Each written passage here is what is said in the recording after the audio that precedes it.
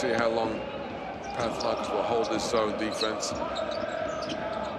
Vitola breaks it apart with a three-point shot over the outstretched hands.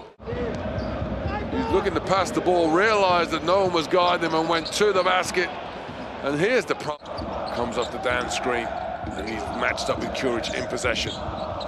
He picks up the dribble and throws it away. And Jokubaitis goes to the coast and gets the layup at the other end. Got the switch, got the speed mismatch over Papagiannis.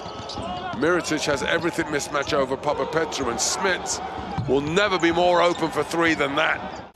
And the hustle and the bench contribution, sometimes it's your role players that step up. Vitola dumps down low, Mirotic breaks open. And the defense of Panathinaikos that was raging in the first 20 minutes. The referee's wise to it. Jokubaitis misses the three, but there.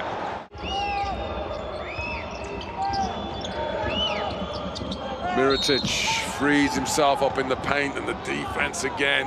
Panathinaikos leave the best player on the floor open. Macon, he's been quiet tonight, the leading scorer. Panathinaikos, but he's got a chance here. Can't get the shot away though. Mirotic blocks it, and then Vitola lobs down to Mirotic, and it's just too easy. Mirotic posting up.